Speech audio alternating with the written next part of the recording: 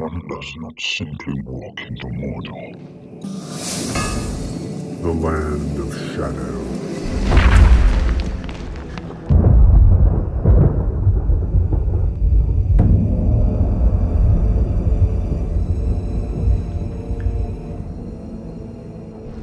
Hey everybody, today's Shadowcast is of course about all things evil in episode 5, The Partings. I have decided to go ahead and sort of refocus these breakdowns on all things that are evil in each of the episodes. And I think that way I can focus more on the dark servants of shadow and the dark domains and the theories behind how those are being portrayed in the show. I think it'll also help getting them out quicker. So anyway, if you like this new breakdown and new approach and focus, let me know in the comments section what you think of it. So if you guys are ready, let's go ahead and delve deep into all things evil in episode 5. Let's begin. In the land of Mordor, where the shadows lie.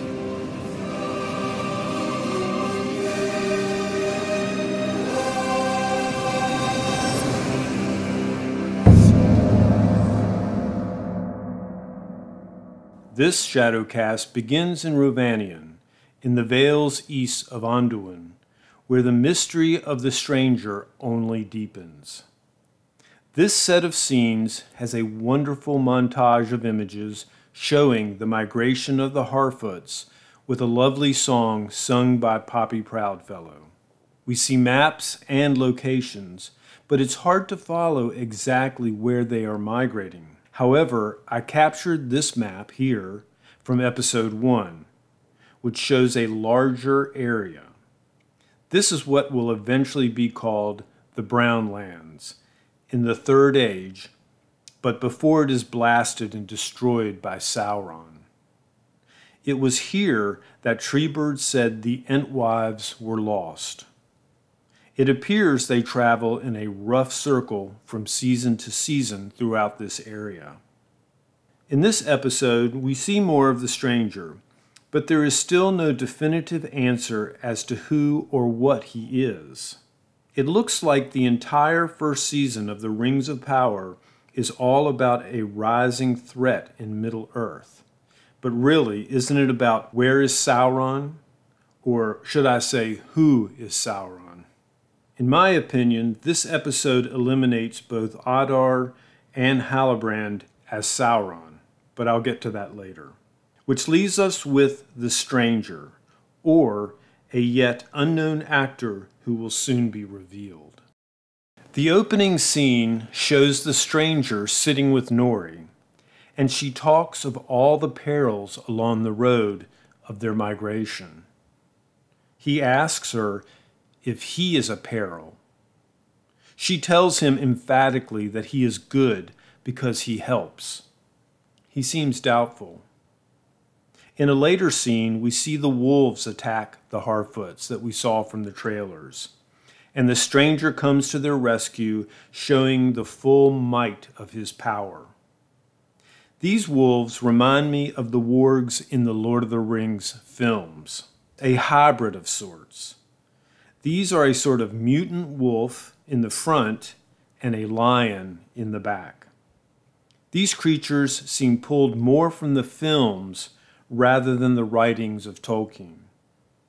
I'm not a fan of these brazen beasts as yet. The stranger is injured by the effects of his own power and heals himself in a pool of water.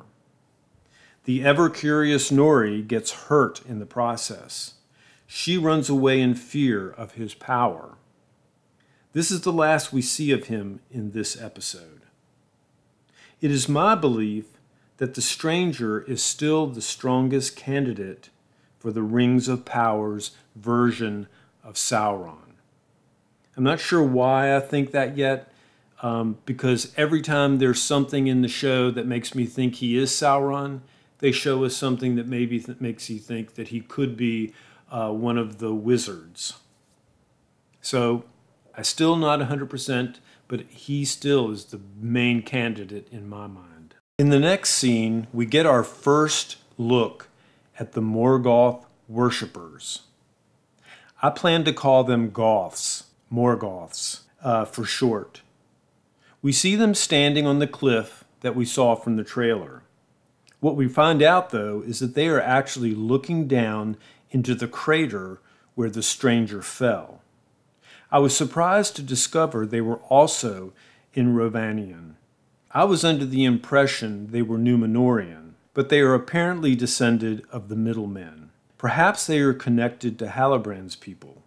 We see the Goth priestess placing her hand in the ash, where we see the footprints of the stranger. In this episode, she is named the Dweller.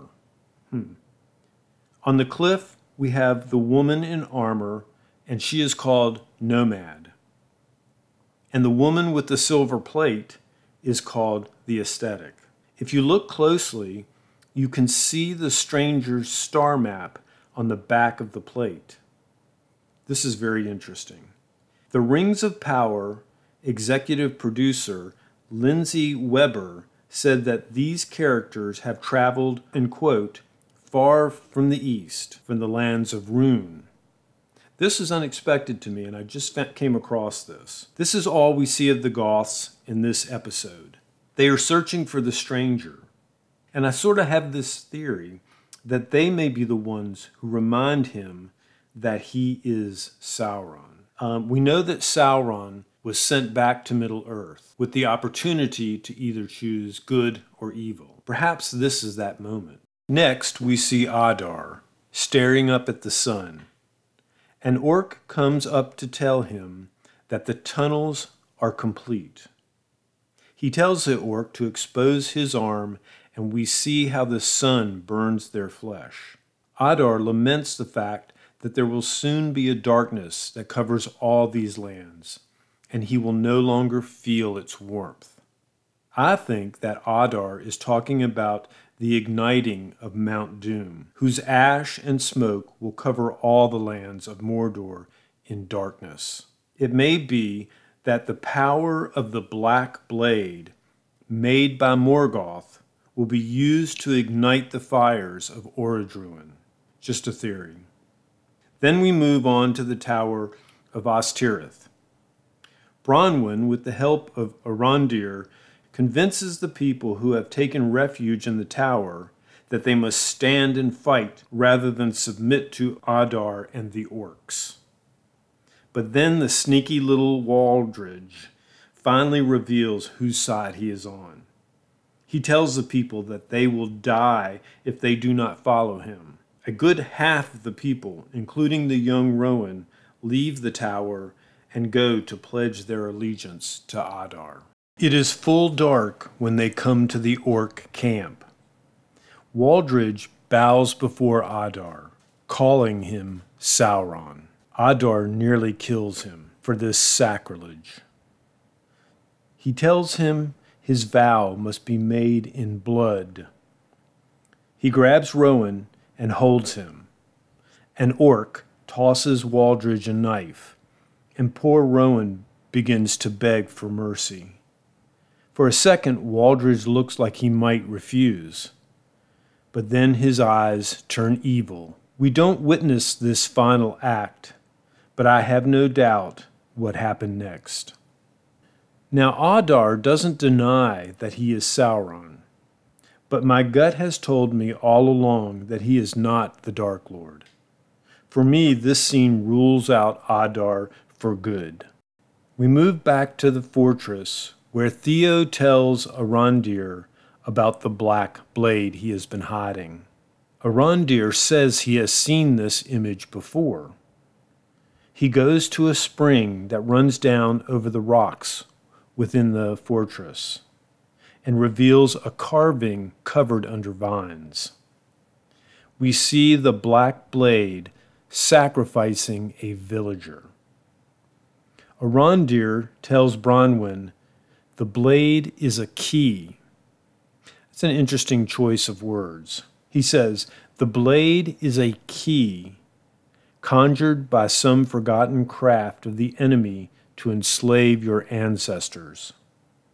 He tells her that Adar spoke of becoming a god and providing a home for the Orcs in these lands. He knows that Theo has the sword, and he is coming to claim it, he tells her. A key to unlocking the power of Mount Doom, maybe? Maybe. Then we watch as Adar gathers thousands of orcs and leads them up the mountainside to the tower. A great scene. Next we move on to Lindon, where the show may well break the Tolkien canon completely. We see Durin sparring with Gil-galad in traditional dwarven and elven fashion, while Elrond and Celebrimbor try to keep the peace. However, it is after the meal that the show drops the Canon Bomb. Gil-galad and Elrond have a harsh back and forth about who has been lying. Gil-galad asks Elrond to recount the song The Roots of Hithaglir. Elrond says it is merely a legend of doubtful origin. A key point, I think. The song tells the tale of one of the 3 lost Silmarils that was hidden in a mighty tree. A pure elven warrior battles an evil Balrog, light against dark. Lightning strikes the tree, and it travels to the roots of the mountain, forging their conflict into a power. Gil-galad believes the dwarves have discovered this power in the form of Mithril, an ore that contains the light of the lost Silmaril. Gil-galad then shows Elrond the mighty tree that is now covered in a black fungus, which he says is a manifestation of the dying light of the Eldar in Middle-earth. If they do not return to the blessed realm of Valinor, they will die as mortal men. If they leave the shores of Middle-earth, however, then evil will take over these lands forever. A difficult choice indeed. It's a beautiful tale that is told in stunning visuals. Unfortunately, this story exists nowhere in Tolkien's writings. Thus, the Canon Bomb.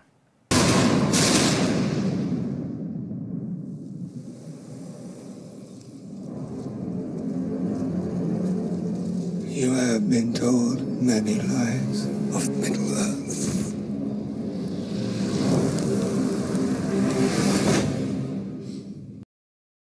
The 3 Silmarils are all accounted for in Tolkien's writings, so I can't see where we go from here.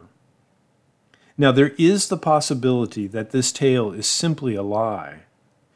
Adar says very clearly to Arondir, "You have been told many lies. Some run so deep that even the rocks and roots believe them." Could he be talking about the roots of Hithaglir?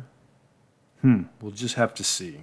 This presents a real problem for me, because once you veer off of canon so dramatically, it changes everything that comes later. For now, I'm going to put all this on hold and wait to see how this all unfolds. Let's hope the writers bring it all back to canon in the end. There is another moment where Celebrimbor apologizes to Elrond about keeping all of this secret from him.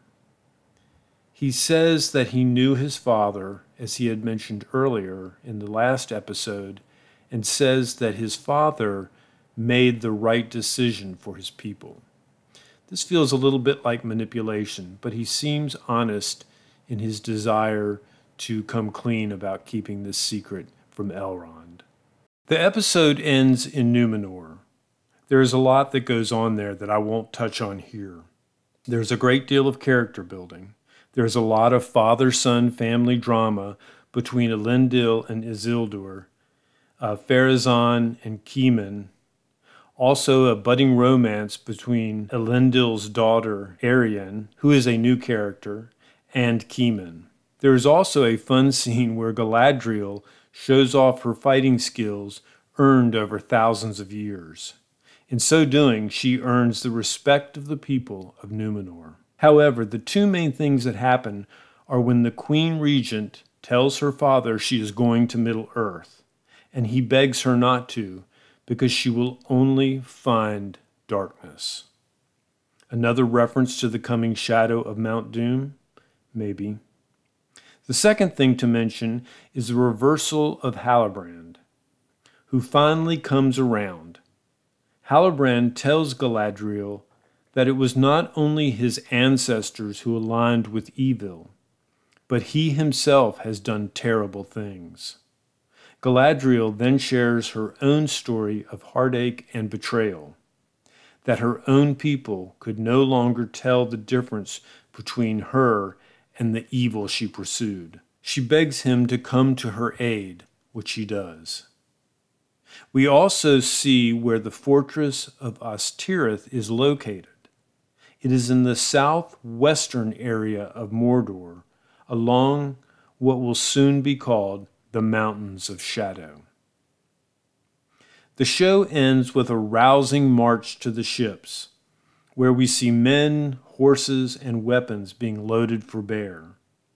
Galadriel gets a wonderful entrance as she boards the ship. 3 of the 5 ships set sail across the harbor in a beautiful and epic scene that sets the stage for the coming battle.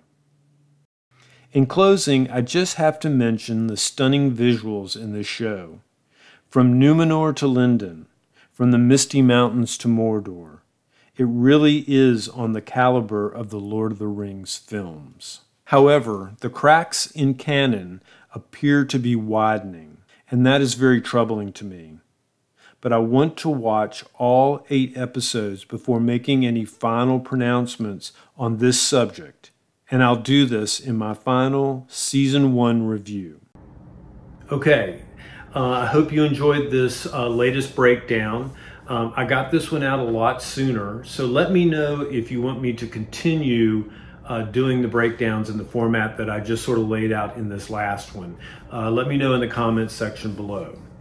So, until next time, where we are standing together on the plateau of Gorgoroth, waiting for Mount Doom to erupt in fire and flame.